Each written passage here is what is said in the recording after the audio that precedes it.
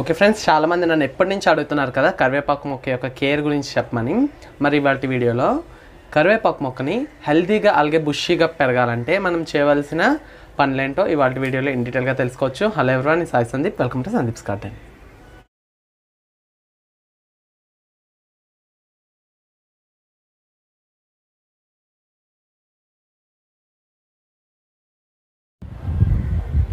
Okay friends, చూస్తున్నారు కదా మా కంప్లీట్ కరివేపాకు మొక్క అనమాట. ఇది చూసారా ఎంత హెల్తీగా బుషీగా పెరుగుతుందో.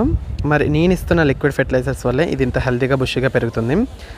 వీడియో పైనుంచి చేయలేకపోతున్నాను, ఇలా పట్టుకొని చేయడానికి కొద్దిగా ఇబ్బందిగా ఉందనేసి నేను మళ్ళీ స్పెషల్గా ఒక సైడ్ నుంచి తీశాను. ఏమైనా మిస్టేక్స్ ఉంటే కొద్దిగా అర్థం చేసుకుంటారనేసి మనస్ఫూర్తిగా కోరుకుంటున్నాను. మీరు కూడా నేను చెప్పిన ప్లాంట్ యొక్క కేర్ మొత్తాన్ని కూడా జాగ్రత్తగా పాటిస్తే ఇలా హెల్తీగా బుషీగా పెంచుకోవచ్చు అనమాట. ఓకే ఫ్రెండ్స్, అప్పుడు స్టార్టింగ్ నేను గార్డెన్ స్టార్ట్ చేద్దాం అనేటప్పుడు ఇల్లు కట్టే స్టార్టింగ్లో కరివేపాకు మొక్కని ఇంటి బ్యాక్ సైడ్ ఇలా గోడ ఉంటుందన్నమాట. ఇలా గోడకి అవతల సైడ్ స్టార్టింగ్లో వేయడం జరిగింది. ఇంక అందుకనే టెర్రస్ మీద పెంచడం లేదు.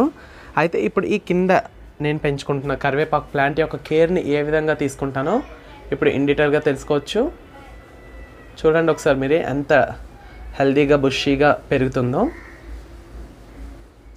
ఓకే ఫ్రెండ్స్, మరి ఇప్పుడు కరివేపాకు మొక్క గురించి కంప్లీట్ ప్లాంట్ కేర్ గురించి అయితే తెలుసుకోవచ్చు. ముందుగా ప్లాంట్ సెలెక్షన్. అయితే ఈ కరివేపాకుని 3 రకాలుగా పెంచుకోవచ్చు. 1 విత్తనాల ద్వారా పెంచుకోవచ్చు, 2 కొమ్మల ద్వారా పెంచుకోవచ్చు, 3 మొక్క పక్కల ఏదైనా ఒక కరివేపాకు మొక్క ఉందంటే దాని పక్కన అంట్లు పుడుతూ ఉంటాయి, అలా అంట్ల ద్వారా పెంచుకోవచ్చు. ఈ అన్నిటిలోని అంట్ల ద్వారా పెంచుకునే పద్ధతి ఉత్తమమైనది అనమాట. చాలామంది కరివేపాకుని నర్సరీస్లో కొంటూ ఉంటారు. అలా నర్సరీస్లో కాకుండా మీకు దగ్గరలో ఉన్న కరివేపాకు మొక్క పక్కన చుట్టుప్రక్కల అంట్లు ఉంటాయి. ఒకసారి చూపిస్తాను చూడండి. ఓకే ఫ్రెండ్స్, ఒకసారి అక్కడైతే చూడండి.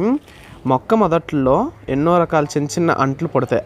అవి నెక్స్ట్ అక్కడ కూడా మొక్కకి చాలా దూరంలో అయితే విత్తనాలు పడి ఇవన్నీ మొక్కలు పుట్టినవి అనమాట. మరి ఇటువంటి మొక్కల్ని మనం సెలెక్ట్ చేసుకొని తెచ్చుకొని వేయడం వల్ల కరివేపాకు చాలా ఫాస్ట్గా గ్రోత్ అవుతుంది. అలాగే మనం అనుకున్న దాని యొక్క టేస్ట్ కూడా చాలా బాగుంటుంది అనమాట. మనం ఎంచుకున్న పద్ధతి అయితే మాత్రం ఖచ్చితంగా ఇలా మొక్కల్ని అంట్ల ద్వారా తెచ్చుకొని పెంచుకోవడం బెస్ట్. Next potting. ఇప్పుడు పాటింగ్ విషయానికి వస్తే పాట్ సెలెక్షన్ ముందు తెలుసుకోవాలి. ఇది ఒక పెరినియల్ ప్లాంట్. నేను ఈ ప్లాంట్ కిందన వేసాను కాబట్టి దీనికి పాటింగ్ లేదు. మీరు టెర్రస్ మీద పెంచుకుందాం అనుకుంటే దీనికి ఒకసారి మనం పాటింగ్ చేయగలం. కనుక మనం దీనికి 2 x 1.5 feet ఈ లెంత్ ఉన్న పాటింగ్ని మనం సెలెక్ట్ చేసుకుంటే, ఇది ఒక పెరినియల్ ప్లాంట్ కదా, ఇది లైఫ్ టైం చాలా మనం అనుకోలేనంత మన ఇది ఒక 20 సంవత్సరాలైనా 30 సంవత్సరాలైనా మన దగ్గర ఉంటుంది కాబట్టి దీనికి ఒక్కసారి మనం పాటింగ్ చేయగలం. కాబట్టి ఒకసారి మంచి కంటైనర్ని కొద్ది పెద్ద కంటైనర్ని సెలెక్ట్ చేసుకుంటే మంచిది. ఓకే ఫ్రెండ్స్, ఇప్పుడు పాటింగ్ మిక్స్కి వస్తే మనం రెగ్యులర్గా యూజ్ చేసే పాటింగ్ మిక్స్ని ఈ మొక్కకి కూడా యూజ్ చేస్తాం. కాకపోతే దీనికి 1 part కోకోపీట, 1 part vermi compost, 1 part soil, ఈ మూడింటిని కూడా సమపాలంగా తీసుకొని అందులో కొద్దిగా నీమ్ కేక్ని యాడ్ చేసి ఒక వారం రోజుల ముందుగుంటానే మనం పాటింగ్ మిక్స్ని పాట్లో రెడీ చేసుకోవాలి. ఇలా పాటింగ్ మిక్స్ని పాట్లో రెడీ చేసుకోవడం వల్ల అందులో మంచి సాయిల్ అనేది ఫెర్టైల్గా తయారయ్యి అందులో ఆర్గానిక్ మ్యాటర్ని ఇంప్రూవ్ చేస్తుంది. మైక్రోబ్స్ అనేవి ఆర్గానిక్ మ్యాటర్ని ఇంప్రూవ్ చేసి ప్లాంట్ అనేది బేగా గ్రోత్ అవ్వడానికి యూస్ఫుల్ అవుతాయి అన్నమాట. నెక్స్ట్ సన్లైట్ విషయానికి వస్తే ప్రతి ప్లాంట్కి ఎలా కావాలో దీనికి కూడా నియర్లీ 6 to 8 hours సన్లైట్ కావాలి.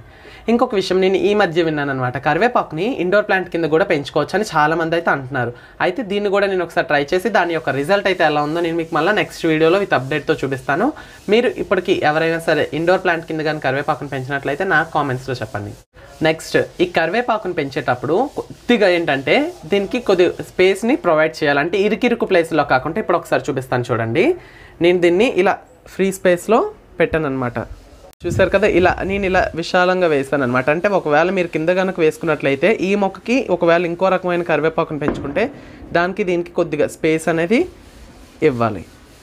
అంటే దీనికి కొద్దిగా ఎయిరేషన్ అనేది కొద్దిగా బాగుండాలన్నమాట. ఇరుకిరుక్కు ప్లేస్లో కాకుండా దీన్ని స్పెషల్గా కొద్దిగా గాలి తగిలే ప్లేస్లో పెట్టడం వల్ల దీనికి వచ్చే డిసీజెస్ అనేవి రాకుండా చక్కగా హెల్తీగా గుబురుగా పెరుగుతుంది.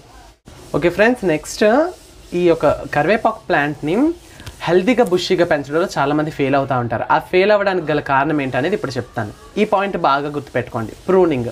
ఈ ప్రూనింగ్ అనేది చాలా అవసరం అనమాట. మనం కొత్తగా వేసిన మొక్కల్ని గ్రో అవుతున్న ఈ యొక్క బ్రాంచెస్ని, ఈ టిప్స్ని మనం కట్ చేయాలి, పించ్ చేయాలన్నమాట. ఇలా ఫస్ట్ సీజన్ మొత్తం కూడా ఎక్కువసార్లు పించ్ చేసాం అనుకోండి, అప్పుడు ఏం జరుగుతుందంటే మొక్క అనేది హెల్తీగా బుషీగా పెరగడానికి ఆస్కారం ఉంది. ఇలా పెంచాలో ఒకసారి చూపిస్తాను. చూసారు కదా, ఒకసారి ఇక్కడ చూడండి. నేను ఇక్కడ ఏం చేస్తున్నాను, ఇలా కొమ్మని ఇరుస్తున్నాను. ఇలా కొమ్మని ఇరాలన్నమాట.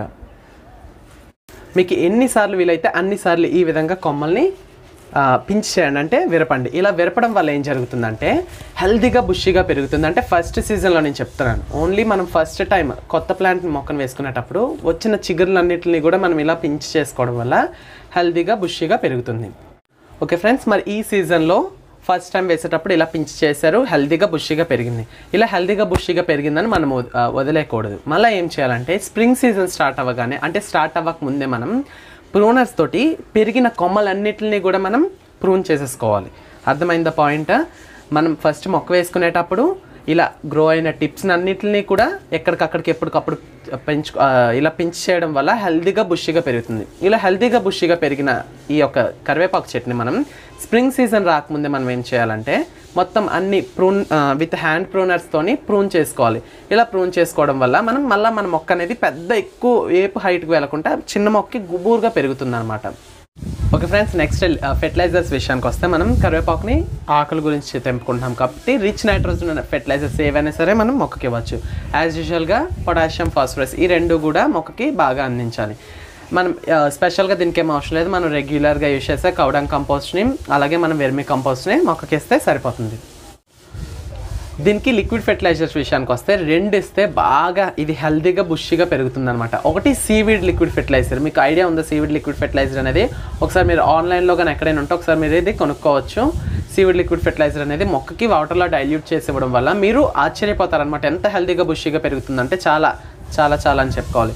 నెక్స్ట్ మన రైస్ వాటర్ ఉంటుంది కదా, డైలీగా మనం బియ్యం కడిగే నీళ్ళని ఒక దగ్గర స్టోర్ చేసి ఒక రోజుది ఇంకొక రోజు ఇచ్చేటట్టుగా, అంటే నిల్వ ఉంచి ఒక రోజుని నిల్వ ఉంచి నెక్స్ట్ డే ఇచ్చేటట్టుగా మనం ప్లాన్ చేసుకోవాలి. తర్వాత మనం all type of liquid fertilisers, అంటే మనం తెలుసు కదా మనం ఏం ప్రిపేర్ చేసుకుంటున్నామో అన్ని రకాల లిక్విడ్ ఫెర్టిలైజర్స్ని కూడా ఈ మొక్కకి ప్రొవైడ్ చేయొచ్చు. నెక్స్ట్ కరివేపాకులో ఎక్కువగా ఫేస్ చేసే ప్రాబ్లమ్స్ న్యూట్రిషనల్ డెఫిషియన్సీ. ఆకులు ఉన్నట్టుండి లైటిష్ ఎల్లో కలర్లోకే మారిపోతూ ఉంటాయి అన్నమాట. ఐరన్ డెఫిషియన్సీ, మొక్కకు కనుక ఐరన్ని అందించకపోతే ఇలా ఎల్లో కలర్లోకి టర్న్ అయిపోతాయి. ఇలా ఐరన్ డెఫిషియన్సీ ఎప్పుడు వస్తుందంటే సాయిల్ యొక్క pH అనేది ఇంక్రీజ్ అవ్వడం వల్ల మరి ఐరన్ డెఫిషియన్సీ వస్తుంది. మరి మన ఐరన్ రిచ్ ఐరన్ న్యూట్రియంట్స్ ఏవైనా సరే మొక్కకు ప్రొవైడ్ చేయడం వల్ల దీన్ని తొలగించవచ్చు. ఇదేం పెద్ద ప్రాబ్లం కాదు. మన అడిగారు కదా బ్రో నువ్వు ఎల్లోయిష్గా మారుతుంది అనేసి, దాని ప్రాబ్లం ఐరన్ డెఫిషియన్సీ అనమాట. మన సాయిల్ యొక్క pH అనేది ఇంక్రీజ్ అయిపోవడం వల్ల ఇలా జరుగుతుంది. మనకు తెలుసు కదా ఐరన్ సల్ఫేట్ సంథింగ్ ఉంటాయి మనకు తెలిసినవి, ఐరన్ రిచ్ ఐరన్ ఉన్నవి, అవి మన మొక్కకు ప్రొవైడ్ చేయడం వల్ల ఇటువంటి సిమ్టమ్స్ అన్నిటిని కూడా మనం పోగొట్టవచ్చు. నెక్స్ట్ కరివేపాకు మొక్కలో మనం ఎక్కువగా చూసే డిసీజెస్ ఏంటంటే దీనికి సీజనల్ వ్యారీస్గా డిసీజెస్ అనేవి ఉంటాయి.